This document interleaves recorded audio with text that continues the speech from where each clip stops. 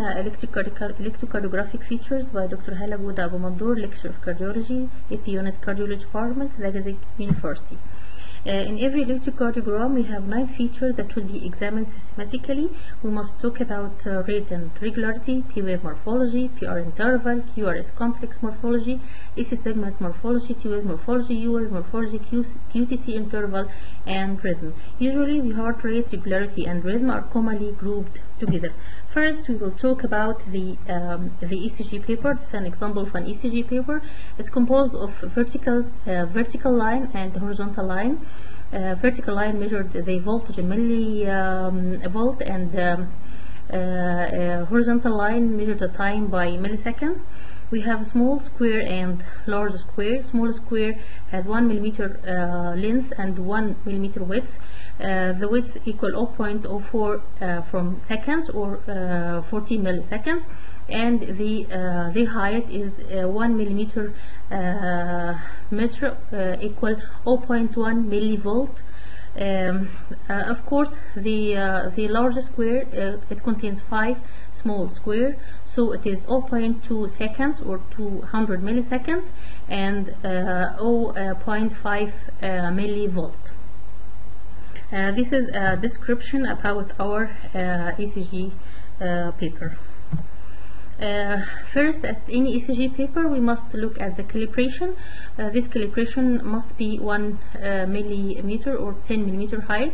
This is the reference or standard calibration. If I want it half or more than that, I will show it in the ECG paper. It must be first thing to be looked at your ECG paper. Look at the calibration to determine the normal voltage of the waves you will get in this ECG. First topic of our talk will be about rate and regularity. The cardiac rhythm is rarely precisely regular, even when electrical activity is initiated normally in the sinus node. The heart rate is affected by autonomic nervous system, as the ECG node has autonomic balance or autonomic supply, sympathetic and parasympathetic nerve supply. So there may be slight abnormalities in the normal sinus rhythm. Normally there are equal P wave and QRS morphology. Each QRS wave will be preceded by P wave. If there is an essential regularly in cardiac rhythm, cardiac rate can be easily determined by counting the number of large squares between cycles, because each square indicates 1/5 of a second. So we have 300 fifths in a second. This number comes from multiplying 5 by 60. And when we want to know the rate and the regular strip ECG, we must divide 300 by numbers of big squares between or large square between consecutive cardiac cycles. We'll describe it in detail in our paper, how we count the heart rate. We have a small square, the large square in the ECG measured 0.2 from second. So every 5 square will give me 1 second. I want the heart rate in 1 minute, so I must have it in 60 seconds. 5 plus multiplied by 60, this will give us 300. So how can we count the heart rate? We divide 300 by the numbers of big squares between 2 consecutive R if I want to get the ventricular rate, or 2 consecutive D waves if I want to get the atrial heart rate. In this example we have a strip of ECG. Here we have 4 big square between consecutive R, so the heart rate, ventricular rate, will be 300 divided by 4, so it is 75 beat per minute. Because there are 5 small squares, as we mentioned, in each large square, I can measure the heart rate by small squares, but here I will divide 1500 as a number by all small divided by all small square between 2 consecutive R in this ECG strips. We usually use this when we have a heart rate tachycardia, when the heart rate of the patient exceeds 100 beat per minute. So I will measure the heart rate by using small square. But if the heart rate is irregular, how can I measure if the rhythm is irregular, how can I measure the heart rate? A simple quick method for estimating cardiac rate is to count the number of cardiac cycles in 6 seconds and to multiply this number by 10, as 6 multiplied by 10 will give us 60 seconds, which is 1 minute. Here is another strip of regular ECG rhythm. I want to see the heart rate or the ventricular rate. Here I have 3 big squares between the 2 consecutive hours, so I will count the heart rate by multiplying 300 over 3, so the heart rate here is 100 beats per minute. Another example, but here the heart rate is completely irregular. As you see, this is a long cardiac cycle and this is a short cardiac cycle. So here I can't use the rule of 300 or 100 or 1500 rule. I will count the number of cardiac cycle or the QRS complexes which is present in 6 minutes and seconds, and multiply this number by 10 to get the heart rate per minute. Here we have 1, 2, 3, 4, 5, 6 QRS complexes. So 6 multiplied by 10, so the heart rate here in this patient is 60 feet per minute. How many large boxes are there in 6 second strip? Of course we have 30 large square. As the large square is 0.2, so it's 1/5 of a second. So 6 seconds will be found in 30 big square. So I count strip in ECG 30 big square and see how QRS complexes are present in this strip and multiply the number of QRS complexes by 10. This will give me the actual heart rate in regular rhythm. These are examples when I see if the heart rate is regular. When I see one big square, so the heart rate will be 300, and 300 divided by 1 is 300. If 2 large squares, so 300 divided by 2 is 150 feet per minute, and so on. Cardiac rate and regularity. This is the second step I must be measured, and as I said before, when I look to the ECG, I must be in a systemic way, look to the heart rate and the rhythm or the regularity, and these all are grouped together as one item. The normal cardiac rhythm is called sinus rhythm, and it's normally from 60 to 100 beats per minute. Sinus bradycardia with a rate as low as 40 feet per minute may be normal during sleep, and sinus tachycardia with a rate rapid at 200 feet per minute may be seen normally during exercise. Sinus rate in bradycardic range may occur normally during wakefulness, especially in well-trained athletes, with resting heart rate usually ranging from 30 to below 60 feet per minute with moderate extension, and this is normal finding in athletes. As we mentioned before, sinus node has autonomic nervous system supply, so there is some irregularity, especially with respiration. Sinus rate accelerates with inspiration and slows with expiration. Let's talk about the wave of ECG. In the first lecture of this course, we discuss P, T, and QRS waves. Here we will talk about these waves in details. We will talk about general contour, duration, positive and negative amplitudes, and axis in the frontal and transverse planes. As a general rule, when the activity is towards the lead from which I record this activity, this will give me a positive deflection in the ECG. If it's away from the recording electrode, it will be a negative deflection. But if it is coming to this electrode and then pass away from this electrode, like this example, I will have a positive deflection, then a negative deflection. Let us talk about P wave morphology. First, we will talk about general contour P wave, usually normally smooth, rounded waves. It's either entirely positive or entirely negative, which is monophasic, or maybe biphasic, and this is not seen normally in V1 and possibly V2. In the short axis view provided by lead V1, which best distinguish left versus right-sided cardiac activity, while lead 2 is a long axis lead. So normally in lead 2 I will show which is long axis lead. The P wave will be rounded and positive.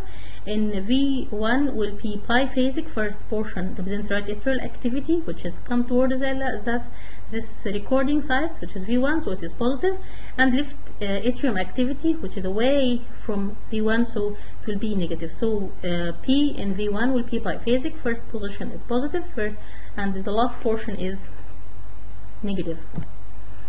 What about the P wave duration? The P wave duration is normally less than 0.12 seconds.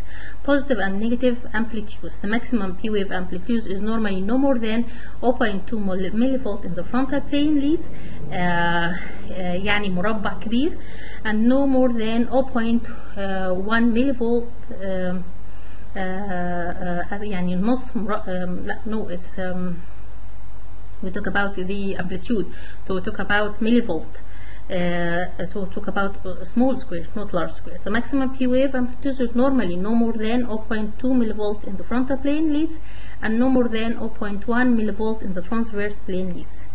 What is the axis in the frontal and the transverse plane? The P wave normally appears entirely upright, زي ما قلنا قبل كده, in the left and the inferiorly oriented leads زي في lead 1, 2 and EVF اللي هما inferior leads, V4 and V6, and negatively in AVR, because AVR orientation is in the right shoulder, so all the cardiac activity will be away from the AVR, so all cardiac waves, P, QRS, T waves will be normally negative in AVR lead. Here is the normal P wave morphology. It's upright in lead 1, it's negative in AVR, it's positive in inferior leads 2, 3 and AVF, and also positive in V5 and 6. Other leads may be biphasic, especially V1 and V2. How about the axis of the P wave? In the frontal plane axis of P wave was discussed when we talk about the morphology. It's normally from positive 30 to positive 75 degrees. Alteration in this axis may indicate the cardiac rhythm is being initiated from site low in the right atrium or the AV node or the left atrium, but not from the SA node. Another item we will discuss in this lecture is the PR interval.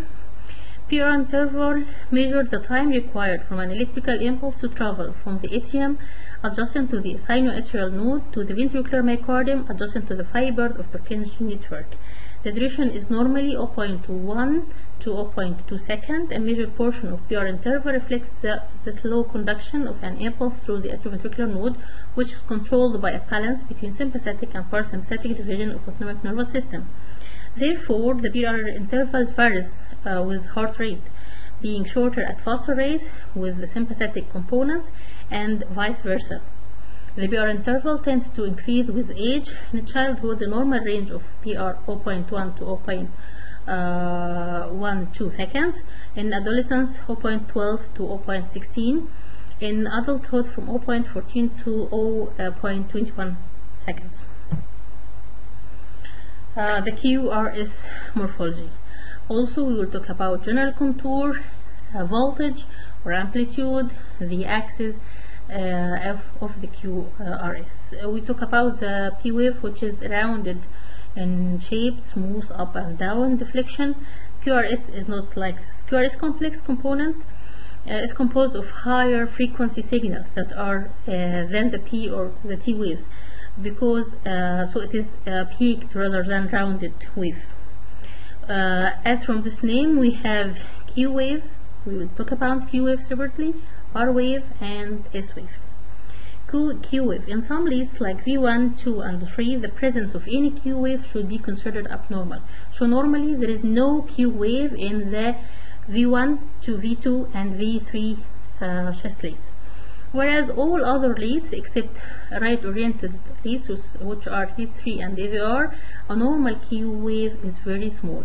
the absence of Q wave in lead V5 and 6 should be considered abnormal. So as a normal, I normally must found a Q wave in V6 and V5, and there must be no Q wave in V1, V2 and 3 and V3. A Q wave of any size is normal in the leads 3 and AVR. Don't look actually at lead 3 or AVR.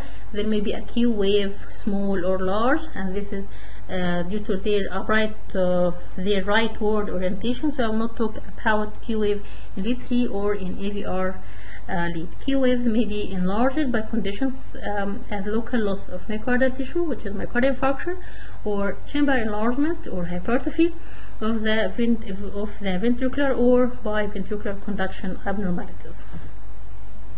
These are the Q wave limits.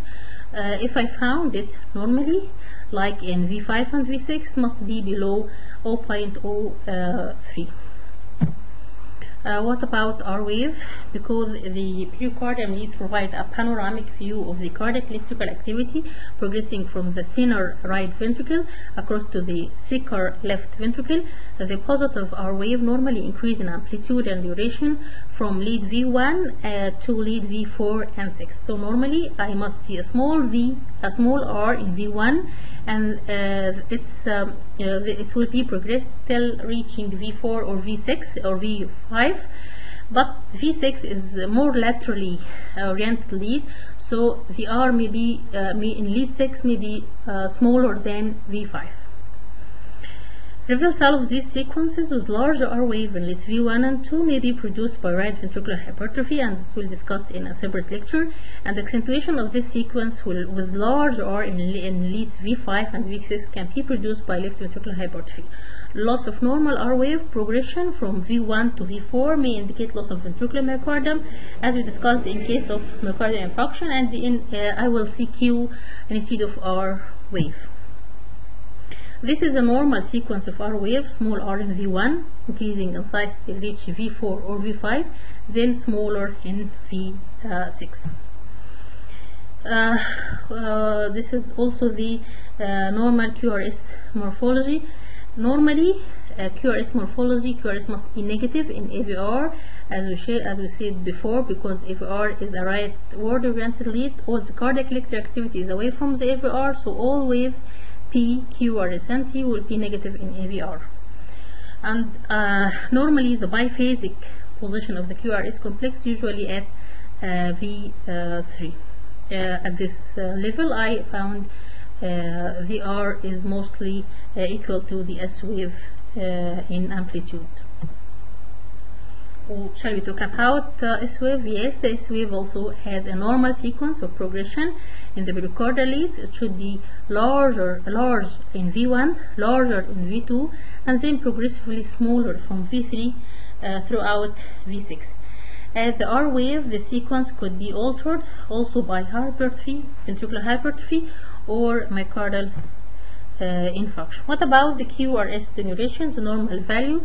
The duration of QRS complex is determined the QR interval and is normally larger, ranges from 0.07 to 0.11 seconds. This duration of the QRS complex tends to be slightly longer in male than in females. Actually, all the QRS waves and interval must normally longer in male than in female, except the corrected QT interval we will discuss later in this lecture. The QRS complex interval is measured from the beginning of the first appearing of Q wave or R to the end of the last appearing, either it is R wave, S wave, R dash or S dash wave. There is an isoelectric period of approximately 0.02 seconds. It appears in lead 2 at the beginning of the QRS complex, and at the end of lead 3 there may be 0.01 seconds of also isoelectric line. Not only note that the only lead revealed is lead 1 reveals the true QRS complex, so the only QRS complex duration must revealed in lead 1. So when I talk about QRS duration, just look at lead 1, where and it's normally up to 0.1 to 0.12 seconds. We should also know another definition, which is an intrinsicoid deflection. What is the intrinsicoid deflection? The duration from the beginning of the earliest appearing of the QRS morphology by either Q or R waves to the peak of the R wave in several of the pericardial leads. This is termed the intrinsicoid deflection, and we see in the intrinsicoid deflection in this example from the beginning of the QRS, so from the beginning appearing of the Q wave here to the peak of the R wave. If I have a pattern like R dash pattern, I will talk to the peak of the R dash, or the biggest R in the ECG. Positive and the negative amplitude of the QRS complex. Overall QRS complex is measured between the peaks of the tallest positive and negative waveform in this complex. The amplitude of overall QRS complex has wide normal limits. It varies with age, increasing until about age of 30 years old, and then gradually decreases. The amplitude is generally larger in male than in female, as we discussed before. It's difficult to set an arbitrary upper limit of normal voltage of QRS complex. Peak-to-peak amplitude as to high as 4 millivolt may be seen in normal individuals. An abnormal low voltage QRS amplitude occurs when the overall amplitude is no more than 0.5 millivolt in any of the limb leads and no more than 1 millivolt in any of the pericardial leads. Let us talk about the axis of the QRS morphology. We must talk about the axis in the frontal and in the transverse plane. Which is most important, it's the frontal plane. It has more pathological values in some disease. The QRS axis represents, what is the QRS axis? QRS axis represents the average direction of the total force produced by right and left ventricular depolarization. Although the Purkinje network facilitates the spread of depolarization wavefront from the apex to the base or to the base of the ventricle, the QRS axis is normally in the positive direction in the frontal plane leads, except in AVR, because of the endocardial to epicardial spread of depolarization in thicker and walled left ventricle. Because I have short thread of impulse from the endocardium to the epicardium in the thick left ventricle, so the overall axis or the electrical activity direction will be in this plane. If you talk about the frontal plane, so I'll talk about the limb leads. If you talk about the transverse plane, I will talk about the pericardial or chest leads. In the frontal plane, the full 360-degree circumference of the hex-axial reference system is provided by the positive and negative poles of the 6 limb leads. In the transverse plane, it's provided by positive and negative poles in the 6 pericardial leads, as I said before. This is the hex-axial reference system. This is all the limb leads. AVL is about minus 3 degree. Lead 1 at 0, lead 2 at 60, positive 60, AVF positive 90, lead 3 positive 120, and AVR minus 150. This is the normal orientation of the limb leads, which will talk about the frontal axis of the ECG and the hex-axial reference system. Normally, the axis of the QRS from minus 30 to 110, positive 110. If from minus 30 to minus 90, it's left axis deviation. From 110 to 180, it's right axis deviation. And here we have extreme right axis deviation, or no man's land area, which is important in diagnosis emphysema, hyperkalemia, lead transposition, ventricular pacing, and ventricular arrhythmias. When the classical frontal plane ECG display is used, a 3-step method is required for determining the overall axis of QRS. يعني ازاي هحسب الفرونتال axis بتاع QRS في 3 خطوات. First, I will identify the transitional lead. هدور على الليد transitional lead, the lead perpendicular to the waveform axis, by locating the lead in which the QRS complex has most nearly equal positive and negative components. يعني ابص على الليمب ليد هشوف اكتر ليد في R قد S او البوزيتيف and negative تقريبا. حددت الليد ده I will go to the hex-axial reference and identify the lead that is oriented perpendicular to this lead. اخر ستيب خالص هبص على البربنديكولار ليد ده وبص على البوزيتيف دايركشن بتاعه، انهي اقوى، البوزيتيف ولا انهي اكبر، يعني البوزيتيف ولا النيجاتيف. هنconsider the prominent direction of the QRS complex lead identified في step 2. if the direction is positive the axis is the same positive pole of that lead. if the direction is negative the axis will be the same negative lead of that. ده example هنشوف فيه هنحسب الاكسس بالكاردياك اكسس بتاع ال QRS اكسس في الفرونتال بلين. اول حاجه فرونتال يبقى انا هبص على الليمب ليدز. اول ما الاقي ترانزيشن ليد نيرلي ترانزيشنال هنا عند في ليد 1 الار تقريبا قد الاس في ليد 1. هبص على الهكس اكسل ليد هلاقي ليد 1 العمود عليه ايه هو الاي في اف. هبص على طول هروح على الاي في اف اشوف اخبارها ايه. لقيت الاي في اف البوزيتيف بول بتاعها اكبر بكتير من النيجاتيف يبقى الكاردياك QRS اكسس في اتجاه البوزيتيف بول بتاع الاي في اف يبقى الاكسس هيبقى عند ديجري 90 ديجري. ده الكاردياك axis orientation of the QRS axis in the frontal plane which is normally. طيب ده example تاني بنفس الستبس همشي في الثلاث خطوات. هبص الاول على ليد اللي فيه ترانزيشن زون هنا ليد 2 هو اللي فيه تقريبا الار قد الاس. هاجي هبص سكند ستيب ابص على الهكس اكزيال ريفرنس سيستم ادي ليد 2 العمود عليها ايه؟ العمود عليها هو الاي في ال. طيب هبص على الاي في ال على طول في الستريب اللي عندي لقيت الاي في ال بوزيتيف يبقى ده الليمب البوزيتيف يبقى الاكسس عند سالب 30 درجه تقريبا. very simple to identify and it's also accurate method. I have a quick method. Yes, I have quick method of estimation of the axis deviation. Look at lead 1 and AVF. If lead 1 is positive and the AVF is positive we have normal axis deviation. If the other direction poles are negative we have extreme right axis deviation.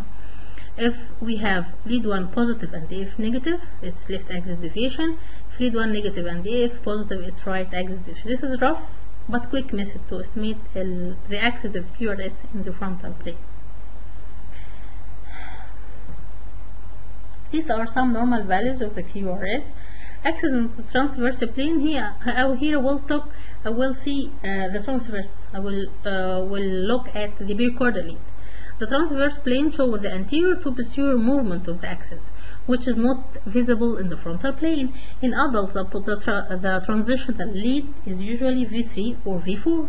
زي ما قلنا قبل كده normally في ال QRS transition عند V3 أو ممكن V4. And the leads oriented perpendicular للليد V3 و V4 هما الليد V6 and V1 respectively طبعا. طيب يبقى العمودي على V3 أو V4 هما V1 و V6. Because the normal predominance of direction of the QRS complex axis في lead 6 و lead 1 زي ما قلنا V1 the QRS the axis of QRS complex in the transverse plane in the adult is typically between 0 and -60 لأنه normally في V1 هلاقي small r و deep s وفي V6 هلاقي small q وطول r والصغيرة. فنورمالي في transverse axis من 0 ل -60 ده الترانسفيرس axis هو البريزنت الانتيريور والبوستيريور موفمنت زي ما قلنا. ده الأماكن بتاعة الليس بنحطها فين. طبعا دي بتدسكست في المحاضرة الأولانية خالص. شفت على other item اللي هو ال ST segment. Morphology of the ST segment. The ST segment represents the period during which the ventricular myocardium proceeds through the preliminary two phases of repolarization اللي هو phase 1 اللي هو ده and phase 2. الفيز 1 والفيز 2 ده المكان اللي represents the ST segment في ال ECG. At the junction with the QRS complex من نهاية ال QRS وبداية ال ST segment بلاقي ال J point ودي مهمة خالص في some diseases لما هندسكس بعد كده في المحاضرات اللي بعد كده زي في الميوكارديال infarction. The first section of ST segment is normally located at the same horizontal level as the baseline formed by the TP segment. البيز لاين بتاعي اللي باخده على ايه؟ باخده على التي لاين من التي بي سيجمنت من نهايه التي لبدايه التي اللي بعدها ده البيز لاين. الفيرست بارت من الكيو ار اس لازم يبقى ايزو الكتريك يعني ماشي مع نفس الليفل بتاع التي بي لاين. Normal variant of this segment appears when there is altered early repolarization اللي هو normal يعتبر باين اللي هو normal variant اللي هو benign early depolarization pattern within the ventricle. This causes displacement of its segments by as much as 0.1 millivolt in the direction of the ensuring T wave. Occasionally, this segment in young males may show even greater elevation for lead 2 and V2 and V3. This is ECG showing us the early repolarization pattern, how it looks here in this part. Okay. What about the T wave morphology? General control T wave like P wave. Both the shape and axis like P wave in the shape. It's rounded and smooth, not sharp. General contour of the shape and axis of normal T wave resemble those of the P wave. The waveform in both cases are smooth and rounded and are positively directed in all lots except, as we said before, AVR, where they are negative, and in V1 where they may be biphasic. T wave duration. The duration of T wave itself is not usually measured, but الأهم منها طبعا ال QT interval هندسكس ليها بعد كده، وحاليا الأهم منها كمان هو ال corrected QT interval. We will talk about these items in a separate slide. Positive and negative amplitudes. The amplitude of T wave, like that of the QRS complex, has wide normal limits. T wave don't normally exceed 0.5 millivolt in any of the limb leads, and 1.5 millivolt in any precordial leads. يعني مش هتعدي مربع كبير في الليمب leads، ومش هتعدي 3 مربعات كبار في البريكوردال leads. What about the direction or the axis? They will follow the direction of the QRS deflection. So the axis of the T wave should be evaluated in relation to that of the QRS axis. Small entity, which is a U wave. What's U wave? U wave is normally either absent from the ECG or present as a small as rounded wave followed the T wave. It's normally oriented in the same direction as the T wave and has approximately 10% of amplitude of that T wave, and is usually most prominent in leads V2 and V3. The source of U wave is actually uncertain, and there is theories explain the presence of U wave in some ECG.